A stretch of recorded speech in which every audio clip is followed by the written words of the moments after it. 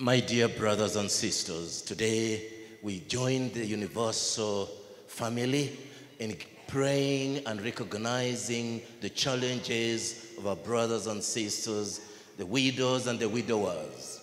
And in a special way, we reflect on the widows. And in a special way too, as a parish family, today we pray and give thanks to God for the gift of fathers. Listening to the readings that we have had, today the Lord continues to deepen more on the theme that he introduced last week. In a sense, he reminded us that there is a power in the Word of God.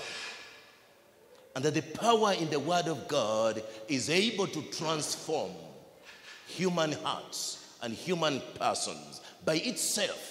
Just like a seed, by its own nature, is able to break the soil and sprout. And so he said that the manifestation at the end of the day, that this is a true seed of the Lord, is that this little seed grows into a big tree that different birds can come and shelter and enjoy. In a sense, reminding you and I that the indicator of my maturity in faith is the ability of the diversity of different people and the relationships that I have, that I encounter, on how they really benefit from my existence. And hence, today, in a special way, he emphasizes again the power of his word, that he was able by his word to determine, even in the first reading, where the oceans should stop, and even where the waves should stop. And you see him even manifesting the same reality in the gospel, that Jesus is able, by his word, to calm the waves and say, I command you. That there is a power in the word of God to transform us into be true, mature human beings. And the sign of our maturity is our ability, therefore, to love the way God has loved us. And the love that endures forever. And hence, looking at that, and he says in the second reading in a special way, that therefore when you and I are stopping and trying to assess this, we should reflect and see, at the end of the day, why am I living? Why am I living?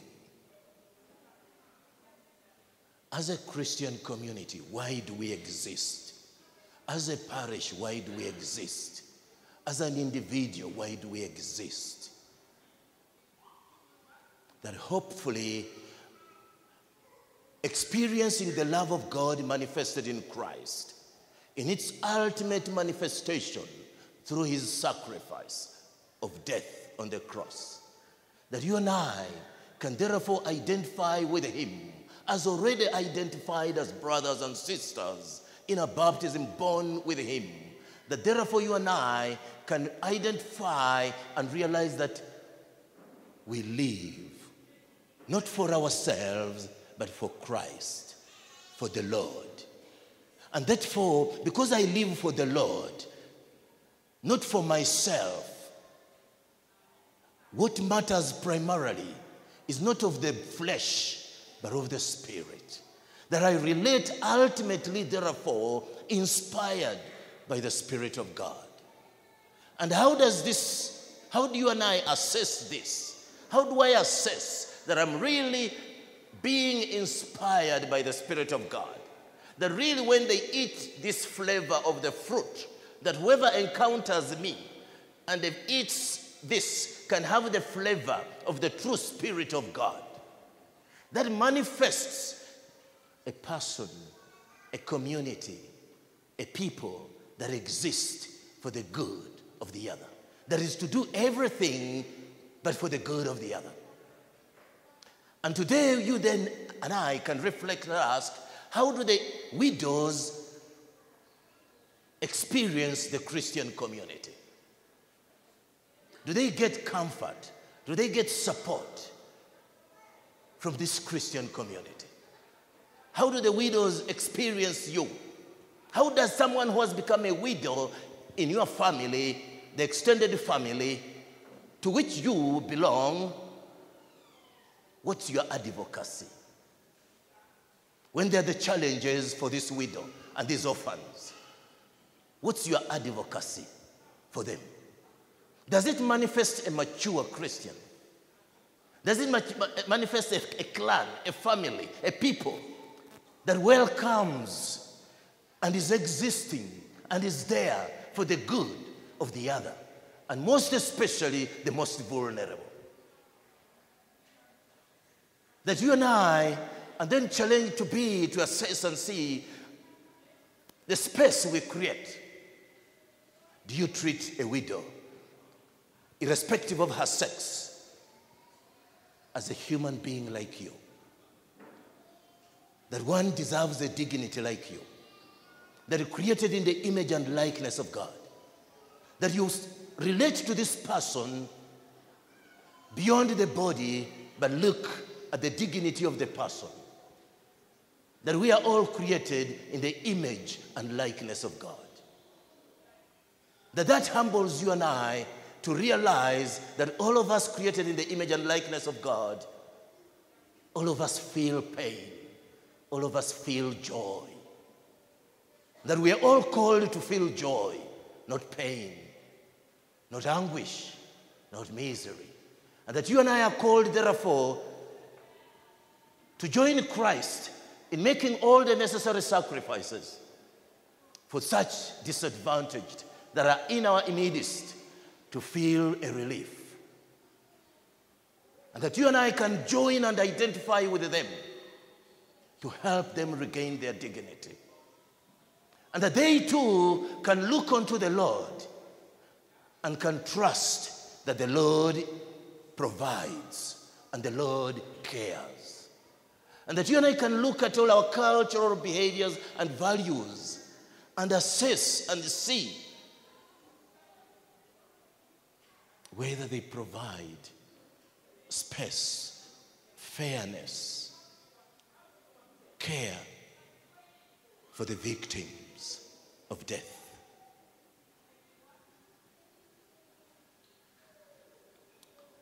That you and I today, in a special way, we recognize our fathers.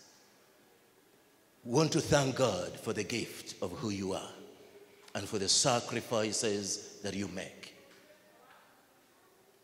for the family. They're not easy, but we pray that today you examine in a special way how you are truly a mature seed of God, a tree that in your family as head can allow and work tirelessly for all. That you can transcend before the flesh. That you relate to your wife not because she was so beautiful, not because she's so nice, not because she's the best, but so that she may become the best. That you love her and care for her so that she may become the best. Not because she is the best. And that's the love of God that creates, that enables us to be better. He loved us while we are still sinners. And that in so doing, you and I manifest, and especially your fathers, will manifest the sense of maturity of the Spirit of God.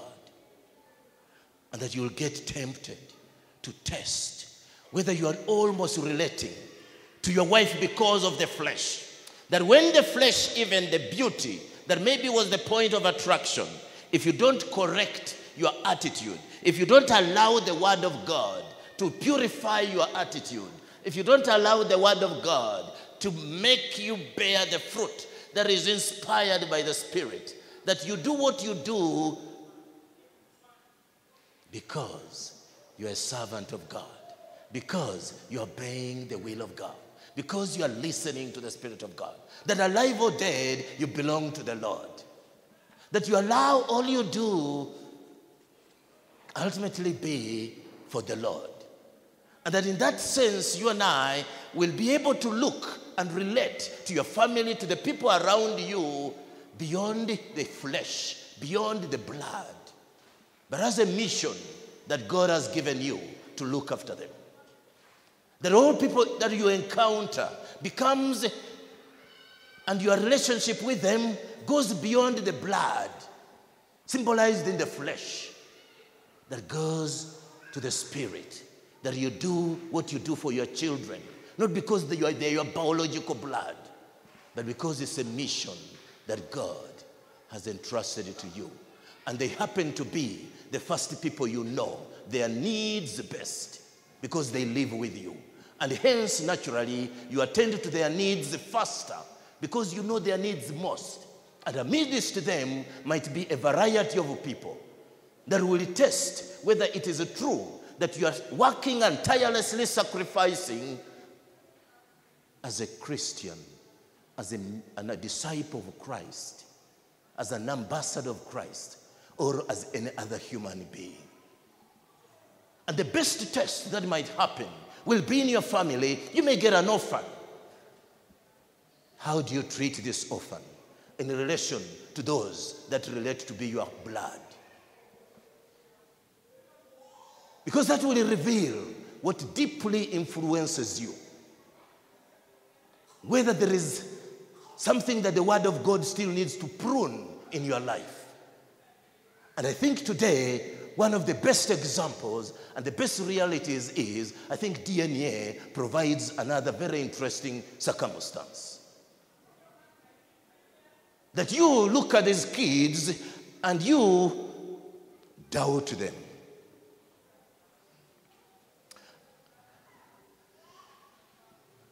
What's your relationship with them? What's your attitude? What's your decision? How do you receive them? How do you relate to those kids that you doubt? And maybe you can go ahead and test and prove that actually they are not your blood.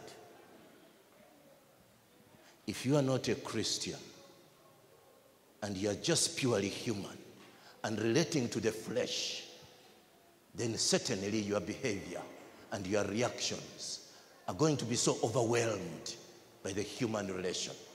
Doesn't mean it will be easy, but if you allow the Spirit of God, if you allow the Word of God to humble you and purify you and make you therefore one who lives not for yourself but for others and for the Lord,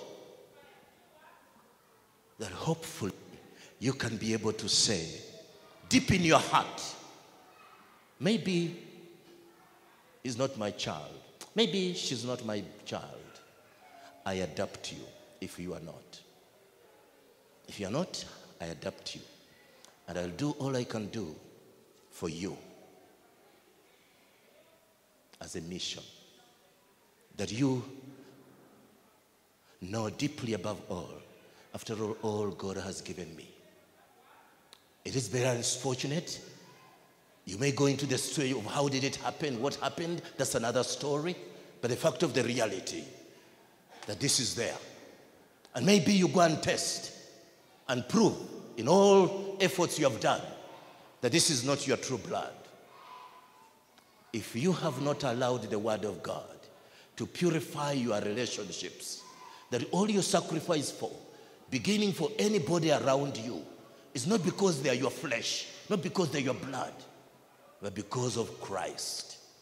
And then you will see whatever way this child came into your family, as God asking you to serve this innocent, vulnerable creature and support it in the way you would support any, and leave the impossible and the others to God. And I can tell you, if you allow the Spirit of God to guide you, you'll never regret. For you may be shocked that the rejected stone might become the cornerstone, but only if you persevered. And hence, the Lord is telling you and I that it's very important that we allow the Word of God to purify the attitudes, our attitudes and intentions of all we are and all we do. And that fathers, you have a special place in the family and a great opportunity to manifest and direct your family into a home that everybody can feel lucky to belong. Can say, how lucky I am. If it was not for your love, that in that sense you manifest a unique love, that even to your wife, who may have done all that to you, you may remember, if God would mark my guilt, who of us would survive? That maybe you never loved her good enough, that led her to fall.